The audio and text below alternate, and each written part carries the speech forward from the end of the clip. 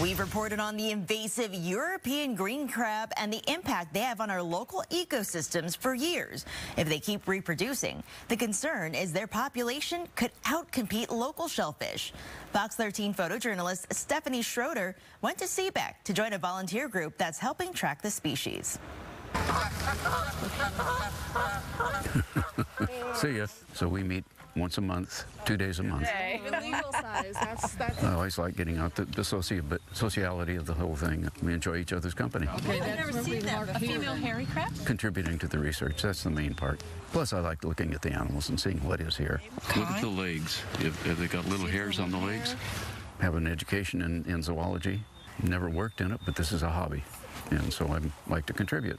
Dump them in and here's the clip. I'm going to put the clip in there. Today we kicked off the 2025 monitoring season for green crab at Nick's Lagoon in Seabeck. Crab team started in 2015. We got our first traps in the water before any detections of green crab had been made in the Washington portion of the Salish Sea. Bad news, boss.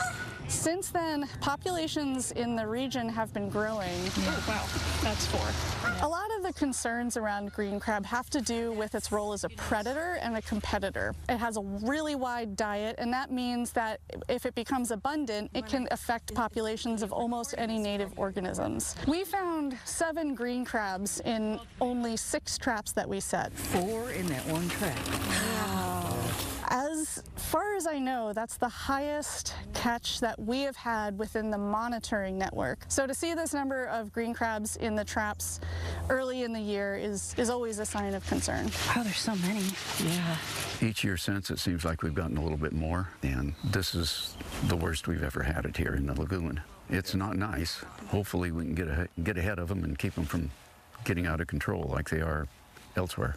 There's no way we could have covered as much ground as we have without volunteers at the center of this monitoring network. Folks who come and volunteer to work in places like this, they come here not because always of green crab at the outset, they come here because these are beautiful places that they care about, and this is something that threatens them, and that's what keeps them coming back month after month. Their commitment to this place and the way that they get to learn about their own shorelines makes them incredible advocates, not only for the green crab issue, but also for the preservation of these shorelines.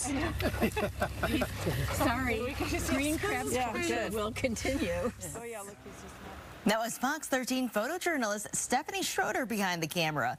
If you see a green crab along the coast, you're asked to report it to the state's wildlife department through their website.